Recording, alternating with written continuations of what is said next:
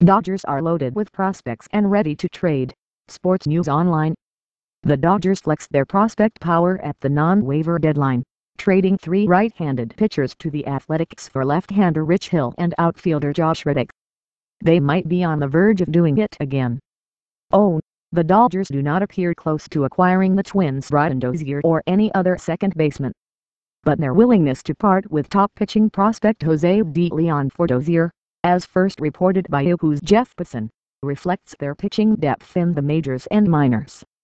De Leon, who averaged 11.6 strikeouts per 9 innings at AAA last season, is precisely the type of pitching prospect the Twins should want for Dozier.